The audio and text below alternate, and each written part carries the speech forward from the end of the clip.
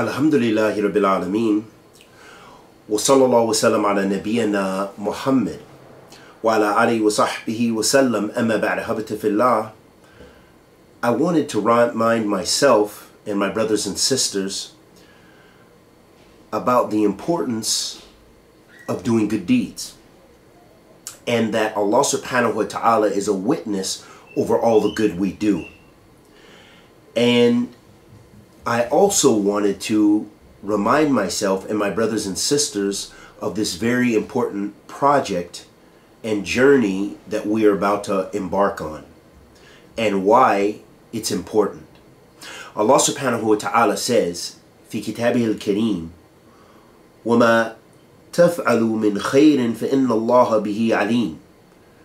Allah subhanahu wa ta'ala says, في كتابه الكريم, and what you do of good, verily Allah is all aware, or has full knowledge of.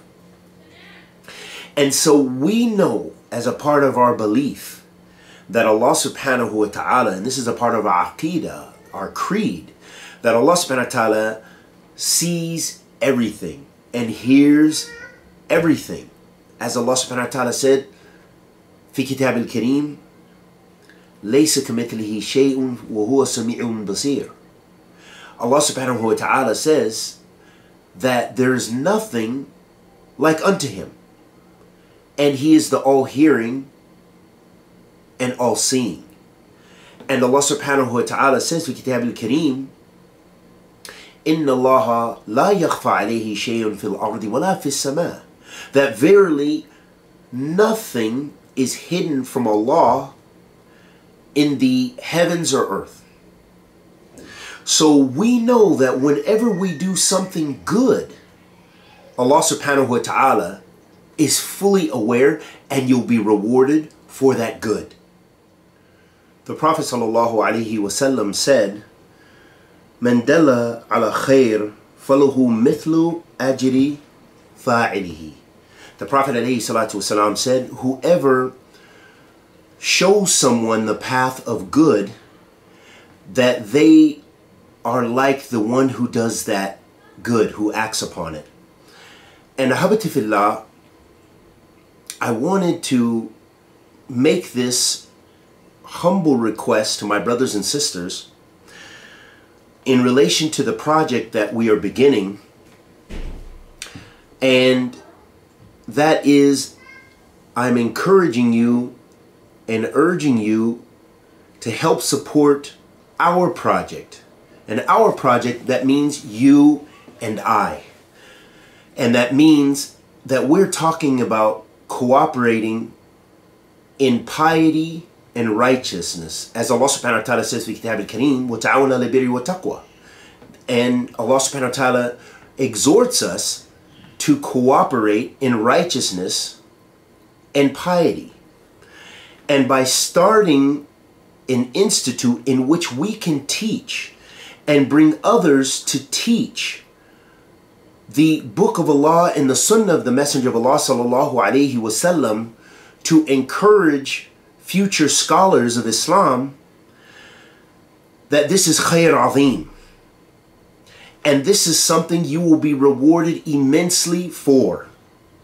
And so I ask that those that are unable, if you are unable to spare $1 for your Starbucks, withdraw or restrain yourself from having a drink for one day and contributing $1 or whatever it is in order to make this project a success, then at least I encourage you to follow under the hadith we already mentioned, which is showing other people the path to khair, and encouraging those people who have wealth, who are able to support, to do so by sharing it through your social media. And the reason I ask this, ahabati fillah, is not that it's something that's going to enrich me, and not that it's something that I'm going to really gain any personal gain, except for it will allow me the opportunity to really get into the books and give you everything that I'm able to give. And it will allow for us to expand our podium for sharing Islamic knowledge. However, the good that can attain from this, you will share in that by even just sharing this video or sharing information about this. And that is through the means of social media. And I want to tell you in relation to this project that anyone who knows me, that they know me not to be a person who asks and a person who begs and a person who takes, but in fact, over the years, and the Muslims that do know me around the world will know and can testify or witness that I'm not of those people.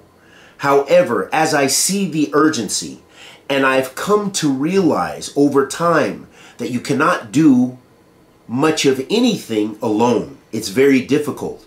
That you need your brothers and sisters in Islam. And this is why I'm encouraging you to share in this khair and to share in this opportunity to build something that will perhaps be from sadaqah jariyah. It will be from the continuous charity, because if we build this and once we establish our courses and have our courses, maybe after our death, people will still have access and still be able to access the information that's on there and benefit them. And this will be khair azim for all of us.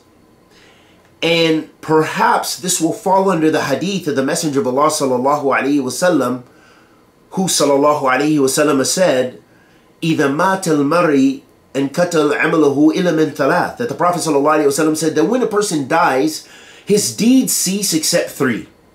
And he said the first, as-sadaqah jariyah, is the continual charity. And that means something like this. We leave something behind, a well. For example, you dig a well, and after you die, people are still drinking from that well and benefiting from the efforts that you put into that, and you'll receive reward for that in your grave, and forgiveness, and something on your scale of good deeds.